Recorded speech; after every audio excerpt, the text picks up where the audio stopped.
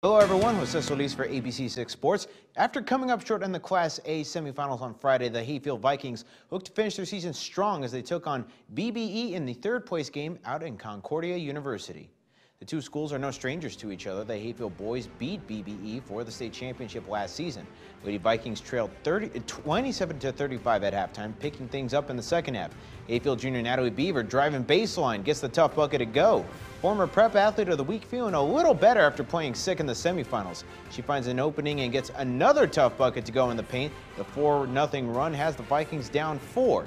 But BBE runs up the score again. Brooklyn Fisher drilling a 3. Every time Hayfield seemed to get within striking distance, the Jaguars had a response. The Vikings give effort and compete down the stretch, but they come up short 65-54 and earn a fourth-place finish for the second straight season.